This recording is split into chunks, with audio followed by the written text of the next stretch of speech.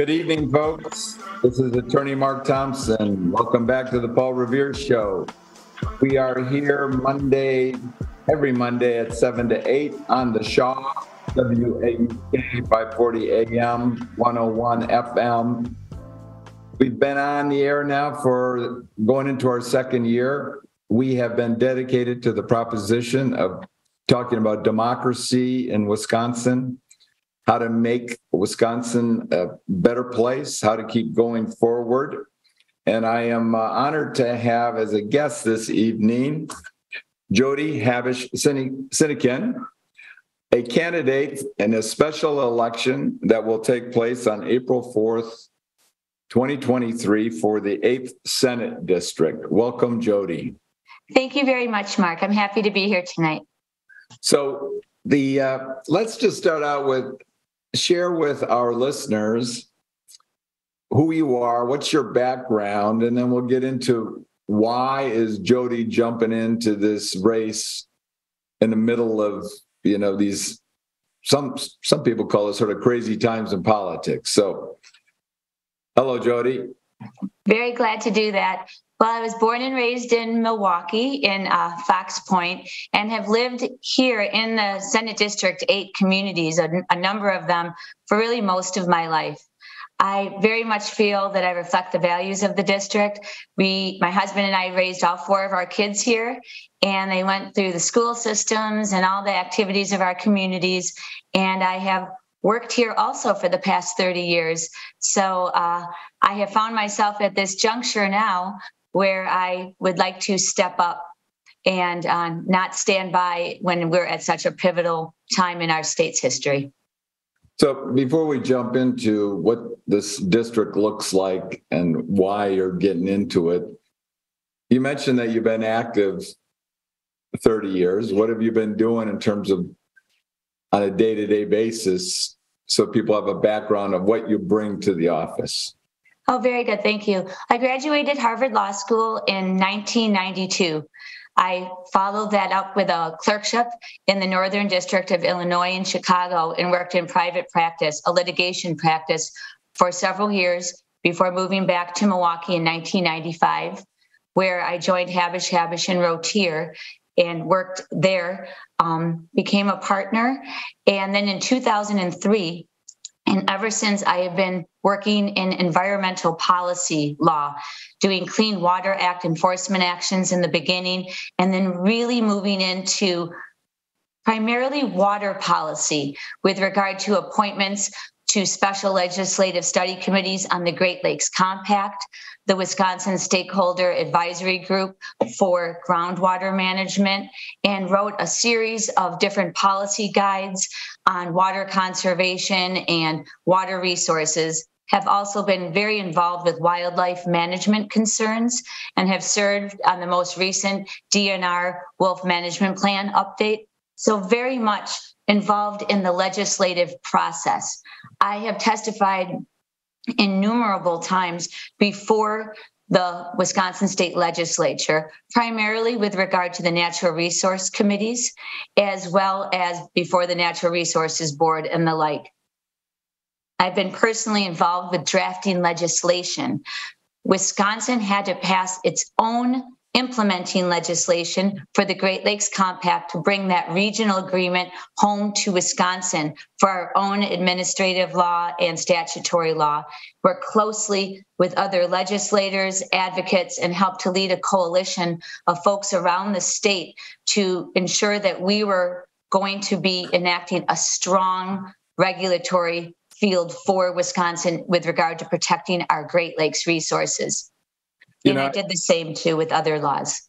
I'm really glad you brought that up because, I was just looking at the paper this morning and there's a huge article about the Great Lakes Compact and the pressures that are going to be faced by that compact with, all we read about is the water drying up in the Southwest and the crisis in Phoenix and the crisis in California.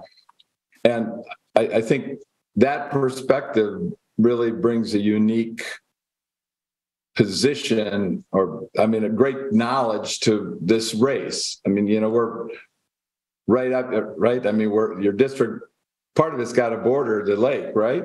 It does. A number of the communities do. Mequon, Whitefish Bay, Fox Point, Bayside, Grafton, they're all along many portions of those communities are all along Lake Michigan lakefront. So let's just stretch it out. That's sort of the eastern side of the district you're running in. What other municipalities, counties are involved in this? Well, other than how far west do you go, right? Yeah, we sure go west. We go west of Mequon and Grafton. There would be Thiensville, Menominee Falls, Germantown, Sussex, Richfield. I didn't yet name River Hills or Brown Deer, but that would be the district. I'm sorry if I left any out, but I don't think I did.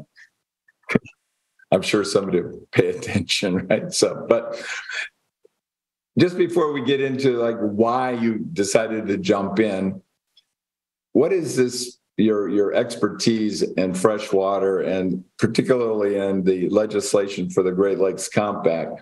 How do you think that puts you positioned with the issues that are going to be faced by folks in Wisconsin, not just in your district, but in the state over the next few years in terms of water?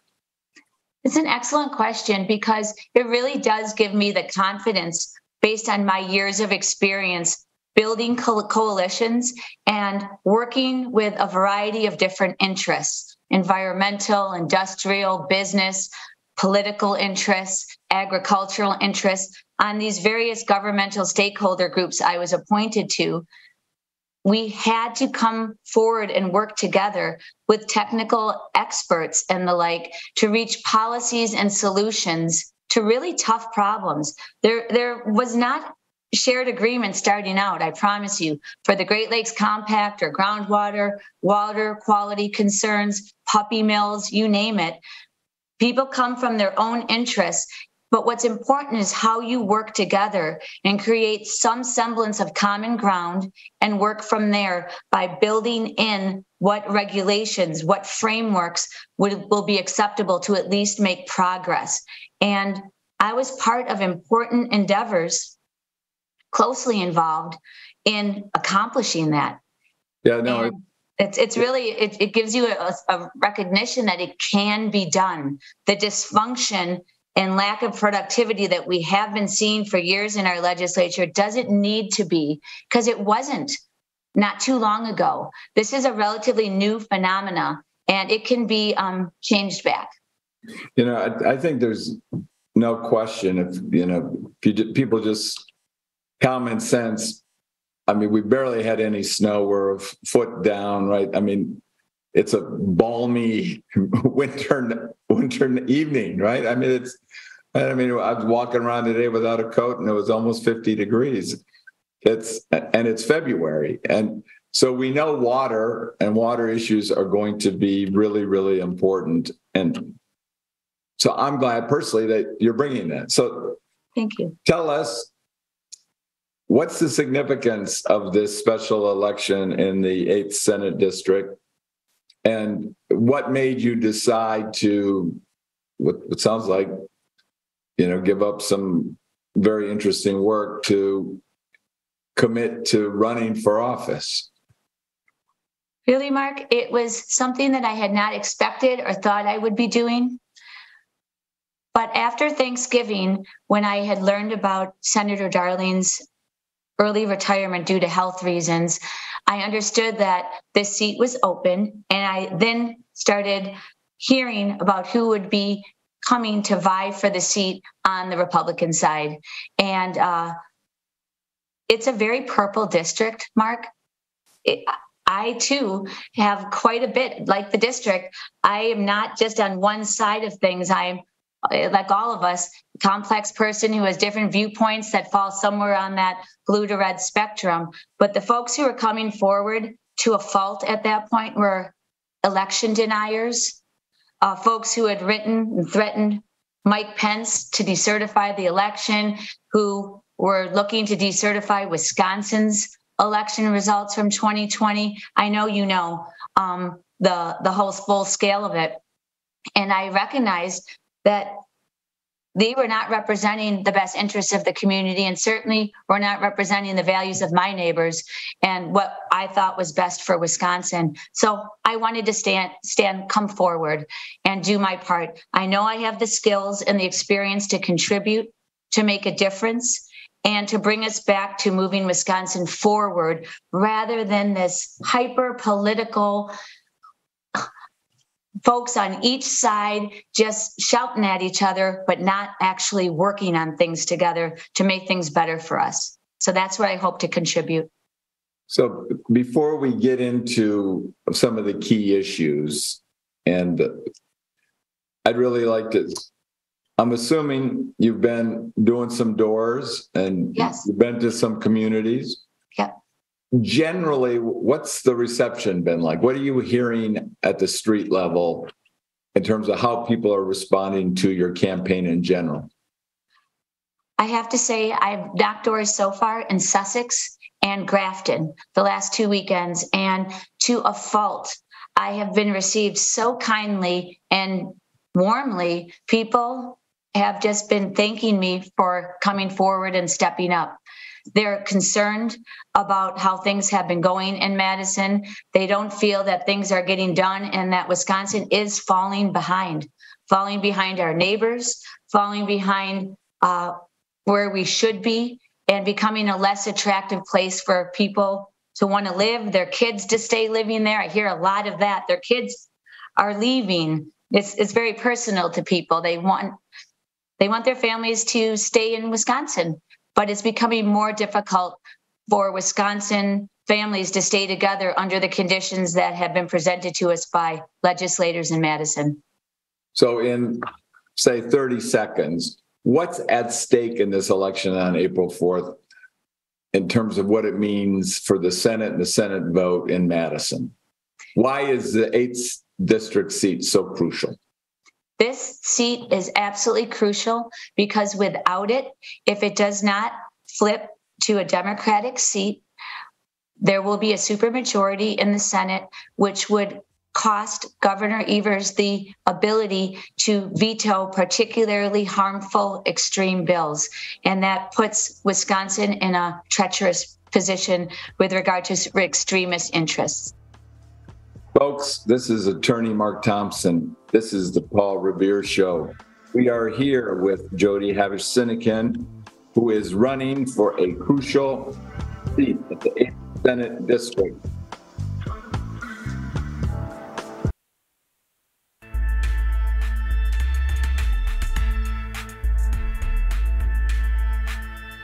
Hello, folks. This is Attorney Mark Thompson. This is the Paul Revere Show. We are here every Monday night from 7 to 8 p.m. to talk about democracy in the state and how to keep going forward, right? That's our motto, going forward. This evening, I'm privileged to have with me Jodi Habush Sinykin, who is running for the 8th Senate District seat, special election, a key spot. So you're out there campaigning, put your hat in the ring. So what are the key issues? And let's just spend some time talking about them. You bet. Thanks, Mark. No doubt, an issue that is front and center on most people's minds that I have been meeting at the doors and meeting at events and who have become familiar with my campaign is women's health care.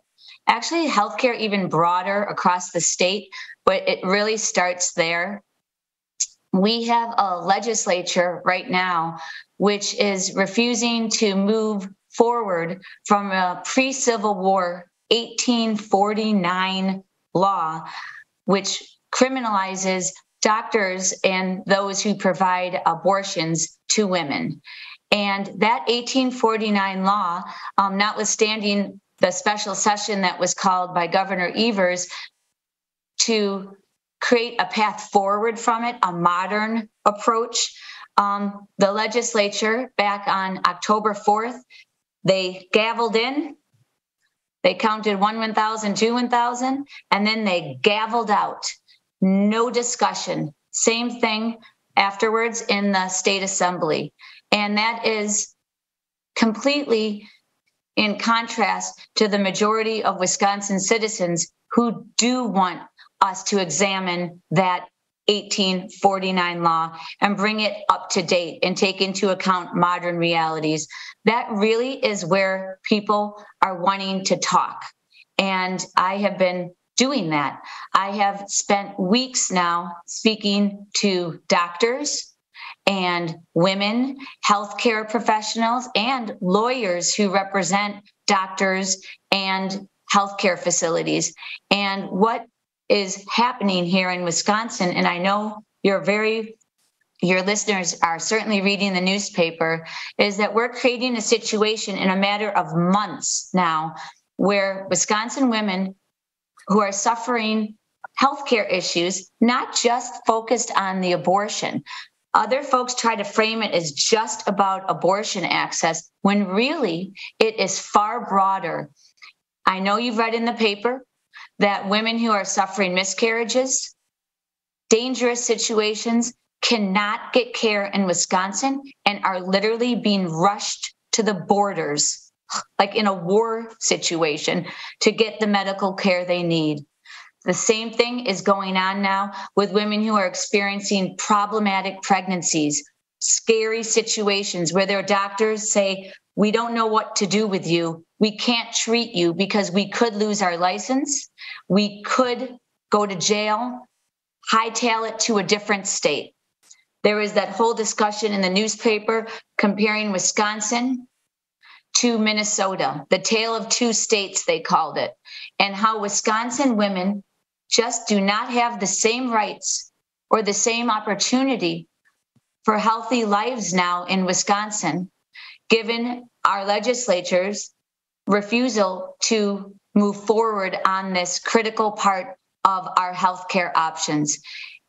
What this is doing, and what folks have to appreciate, is that the 1849 law targets doctors. So that's emergency room doctors who have someone come in a terrible situation, a woman coming in, and they cannot render care without getting some permission from a politician vis-a-vis their hospital board.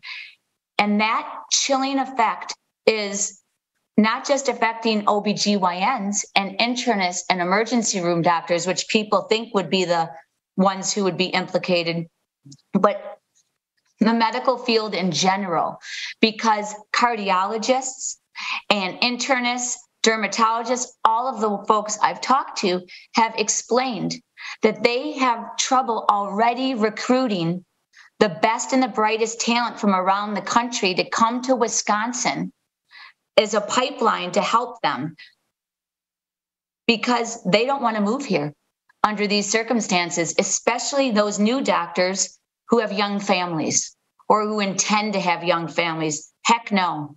So it's putting Wisconsin at a significant risk of having a healthcare provider shortage, not just in the future, but in the near future.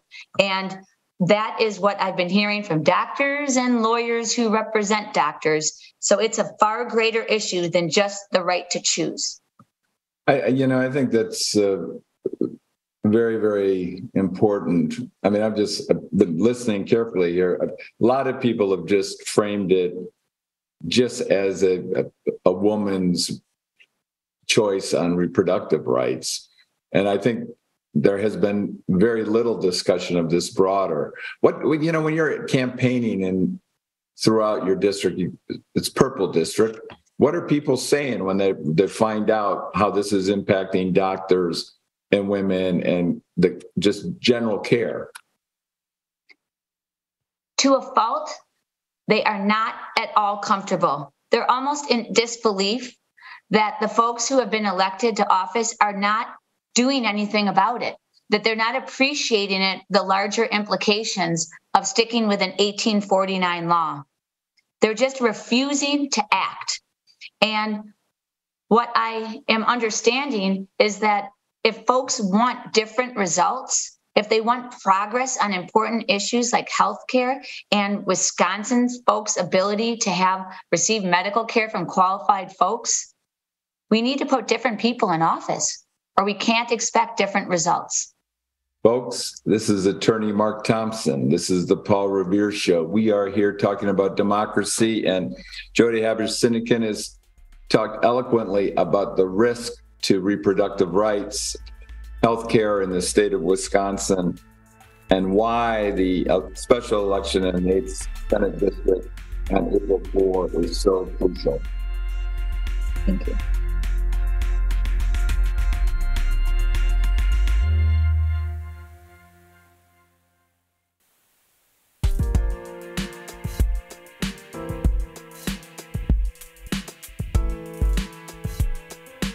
Hello, folks. This is Attorney Mark Thompson. This is the Paul Revere Show. We are here every Monday night from 7 to 8 p.m. on the Shaw, WAUK 540 AM. Here in Waukesha, the heart of purple Wisconsin. We always talk about democracy and moving Wisconsin forward. We are here this evening with Jodi Habush Sinykin, who is talking about the key issues in the 8th Senate special election for the 8th Senate District. So, Jodi, welcome back. We're talking about the archaic 1849 law and why it's got to go, and why, I just have to say this, right? 1849, all white men passed the law, no women voting, and we have a Senate dominated by white men who are like pushing an 1849 bill. But let's move on. What's another hot issue that you're out there talking to voters about? Yeah, thank you, Mark. Another big issue that's front and center on the folks I'm talking to throughout the district is safe communities. We all are aware of the spike in violent crime over recent years and continuing, the reckless driving that we're watching on the news and actually have personally observed. I assume many of your listeners have seen it also. And I too share that concern. I have made it a point to go around the district and meet with police chiefs from a number of communities. My goal is to meet with all of them throughout the district. I've gotten about a third or almost a halfway there now, and the meetings have been really interesting. And no matter where I've gone, I'm hearing a very similar story, which is that police departments, law enforcement, in whatever the community, whether it's in the far northern reaches of the District 8 or in the far southern portion of District 8, they're all experiencing an inadequate amount of money and resources to be able to practice proactive policing. And what they explain that to me is that they have not been able to increase their staff since, in some cases, 23 years ago. And so they're in a reactive mode rather than proactive, which is allowing crime to go under the radar, particularly human trafficking and other concerns, which have really been burgeoning in the suburbs, which you probably are aware of. So they feel that the inattention or legislators not making it a priority to adjust the share revenue formula available to local communities, particularly law enforcement, fire, and emergency services, and putting them in a place where they don't have enough opportunity to do their jobs the way they want to do them, to avert a growth in crime. And I've heard all different examples of it, but it's actually raising my concerns rather than alleviating my concerns when I talk to these folks. A lot of people have heard about the, shared revenue in the context of schools. You hear very often there. I don't know whether listeners and folks are so aware that the shared revenue, and essentially the state is starving local communities, has this huge impact on safety and good policing. So how do you see that issue teeing up in the district? And you told us what some of the police chiefs are saying. What are the voters, people that you're talking to? What are they thinking? it's the same frustration. Why aren't they making this a priority? What we've seen over the last few years is the legislature pointing at Milwaukee and the Milwaukee area saying, shame, shame, there's all this crime. But when there's a request for more resources, more police, more squad cars, more special units, it's no, we can't. We're not sharing the resources that you're requesting, which is causing them to be strapped and unable to deal with the problems at hand. Again, just people are pretty commonsensical. In recent years, crime has not gone down, it has gone up. We're sitting now on this unbelievable $7+ billion surplus. We have an opportunity to invest in our local communities, particularly the emergency and law enforcement services that we need. But local communities are also having shortfalls when it comes to keeping their parks up, keeping common spaces and their services. It's all part of the same problem. So if folks want this to be a priority, they're going to need to get new faces in Madison representing them, because those folks, I mean, some of the legislators who are running against me have been in office, like Dan Knodel, since 2009 in the majority party. In that time period, they should have been able to get this done, or at least make it a priority to get the resources where they're needed, not just in Senate District 8, but around the state. So, your opponents, what do you think is behind their reluctance to look at shared revenue and let the communities really weigh in on local control issues? Because historically, your opponents have framed it sort of like Milwaukee versus the rest of the state. But if I'm listening to you, that's really not it. You're talking to police chiefs all over your district, and you're not part of Milwaukee, right? No. Right. So this is has nothing to do with Milwaukee, and they're addressing it. So why do you think there's this tone deafness in Madison? I'm not sure. It's a really good question. I've actually thought about it, because on one hand, you hear a lot of talk about being pro law enforcement, but words are cheap. It's your actions that matter, and the effect or the consequence of the policies that they're supporting, such as the shared revenue, the actions, the effect of them is literally choking off the ability of law enforcement in communities like District 8 to be able to do their jobs effectively, maximize it. And yes, we are not Milwaukee, but we are right against Milwaukee. A lot of the district is very close. So for the legislature to be seeing Milwaukee as an enemy, or it's ignoring the reality that we're all interconnected in communities. What is a problem of our neighbor becomes a problem of ours.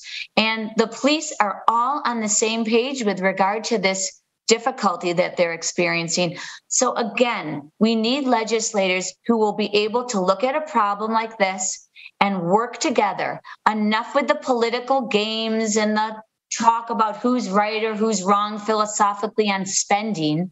Let's just make sure that our local communities are being taken care of as they need to be. This issue of public safety, does it come up? You mentioned fire and fire departments. How do you see it there? You said you talked to police chiefs. Have you also had a chance to talk to any of the folks that are responsible for fire departments?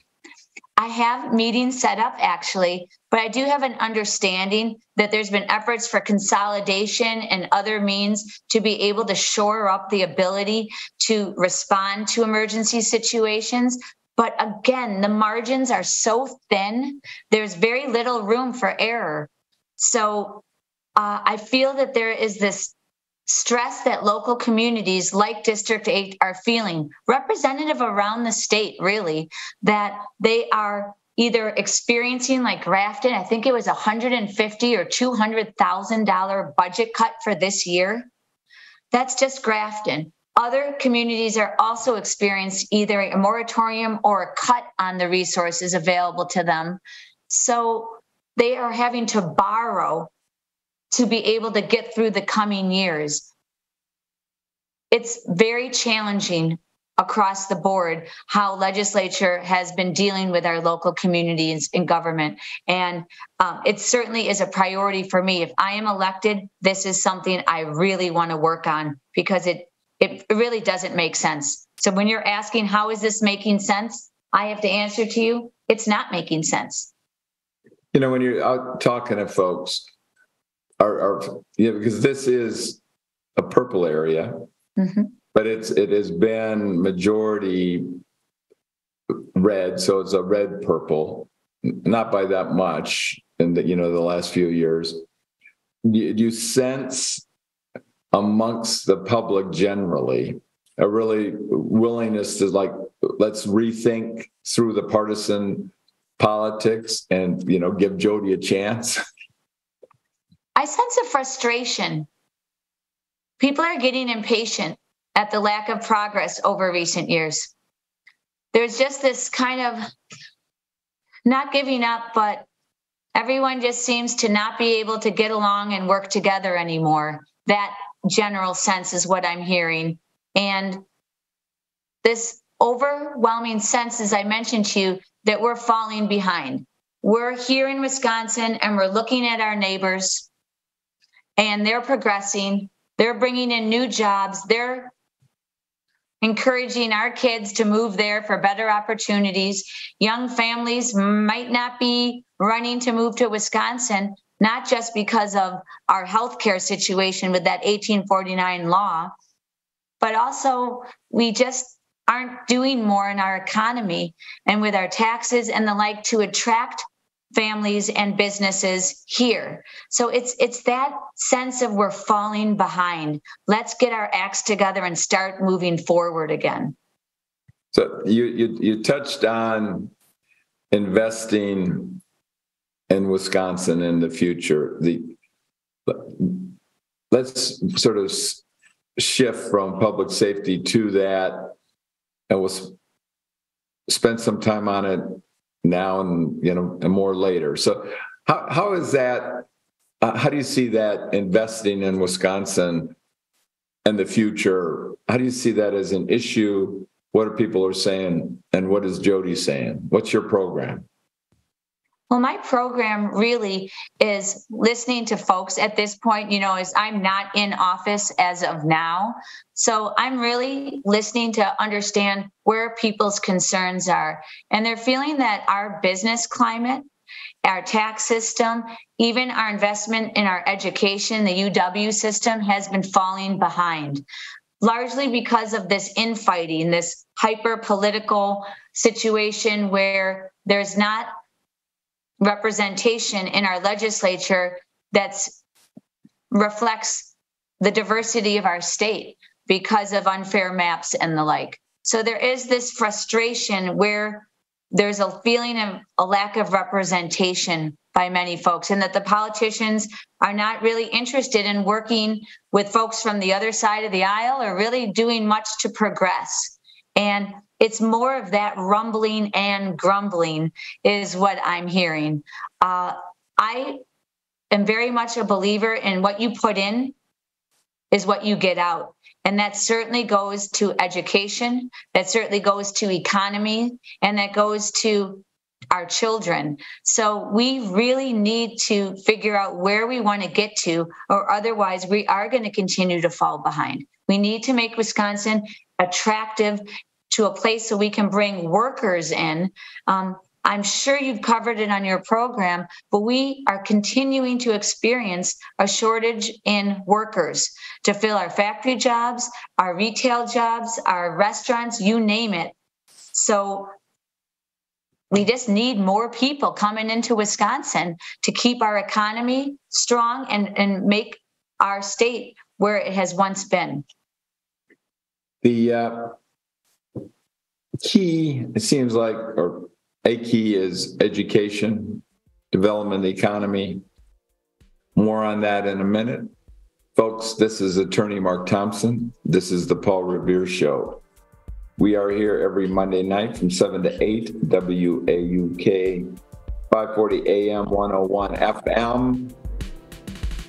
And we are here with Jodi Habush Sinykin, talking about moving Wisconsin forward.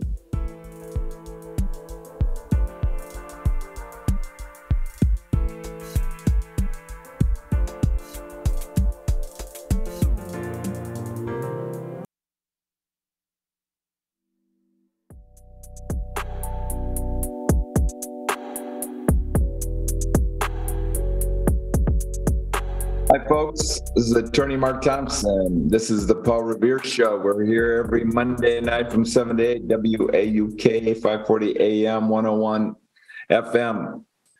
Tonight with us is Jodi Habush Sinykin. She is a candidate, the Democratic Party candidate for the 8th Senate District seat, a key race, and she was talking about how she believes in investing in Wisconsin's future by focusing on education, vocational opportunities, and alleviating tax burdens. So what are some of the specifics of those issues that you're promoting in your district, and how are people responding?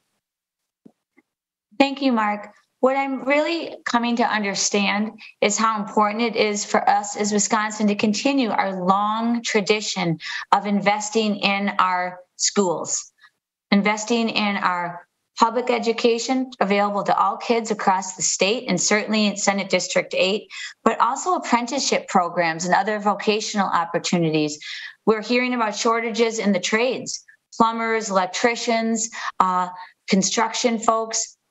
We just literally need trained people to help keep our economy chugging along. And that goes for schools. Like you, I've been reading in the paper and hearing from folks that with COVID and with teachers and schools having the limited resources that they have been dealing with for now, 10 plus years, it's having an effect. It's having an effect on our students, how they're performing academically, and also how they're going to be faring in the future and being able to contribute as our next generation. So I want, certainly as a parent of 4 kids, I want what my kids had.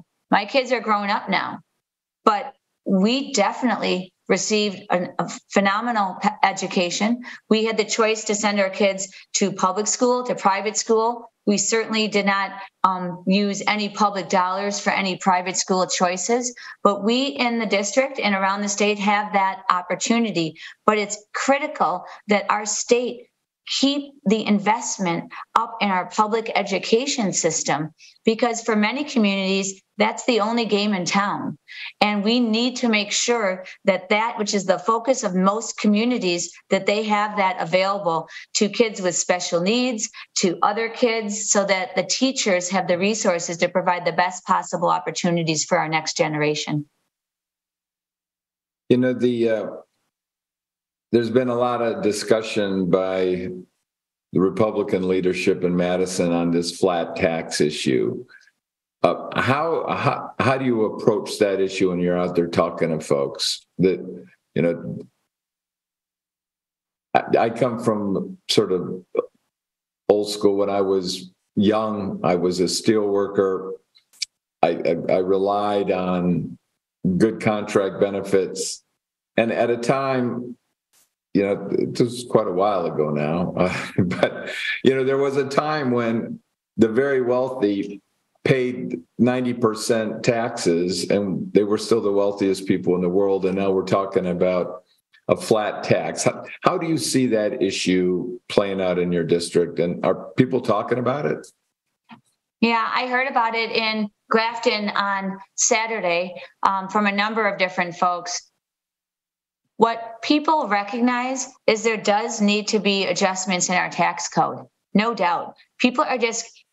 We just have too high of taxes in Wisconsin, especially on people who seem to be working the hardest. working class people, middle class. It's just disproportionately high compared to many other places in the country. What folks are wondering, though, is with a flat tax, how it's going to affect the state and them in terms of critical services. Again, circling back to our earlier part of our talk on resources available for law enforcement and local communities and our public schools. We need to have forward thinking and to make our adjustments to our tax code in a way that's intelligent and is thinking about how we can sustain our services, our quality of life, our kids' opportunities, while at the same time giving those who need it the tax relief that they're looking for. So it really is going to need to be something that lowers the taxes for Wisconsinites, but not at risk of Wisconsin. Are people, when you're talking to them, are they aware of the proposal really reduces the tax rate amongst the very, very wealthy the most, and there is really no benefit for working people? I mean, are people aware of that sort of sleight of hand that's being played on them? Yes. I heard it from, 5 or 6 different households where with stopping. They get it. They get it that the folks I talked to, they were making under $100,000, both of them working in each of those households, dealing with childcare costs, the whole deal. And they were saying, the folks making over $400,000, over $500,000, they don't need to be getting taxed the same way we're getting taxed. Yeah. They get what a flat tax without any adjustments at all looks like. So I can't say that they were at all enthusiastic about that proposal. I have sort of a question that's not directly, I think, part of your campaign, but we have a very important race for the Supreme Court on April 4th, but there's a primary for the Supreme Court race on February 21st, right? A week from tomorrow. And you've been out there on the sort of the front lines talking to people.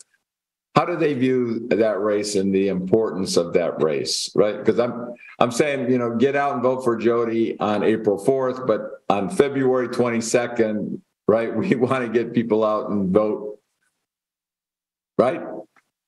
So what are you hearing? I have to say, on the door knocking that I've been doing and the meetings and the talks I've been giving, even though I am looking for the 8th District Senate seat, every single time I am talking about the importance of this Supreme Court race, talking about Wisconsin on a tipping point. This Supreme Court race is going to literally decide our future. Coming before this court is going to be our fair maps and voting rights for Wisconsin, our democracy. And it's going to be, again, this women's health care, the abortion challenge that Attorney General Josh Cowell and Governor Evers are challenging, the 1849 law that is being pursued by our legislature. Both those cases are going to be before this Supreme Court. We have to decide as a state, and the only way we can do that is by voting on February 21st and again on April 4th to see who we want on that court. Because if not, we are going to become an entirely different state if we don't make our voices heard. Thank you, Jodi. Folks, this is Mark Thompson, Attorney Mark Thompson. This is the Paul Revere Show. We will be back next week. Thank you for listening. Forward, Wisconsin. And thank you, Jodi Habush Sinykin. Thank you, Mark, and thank you.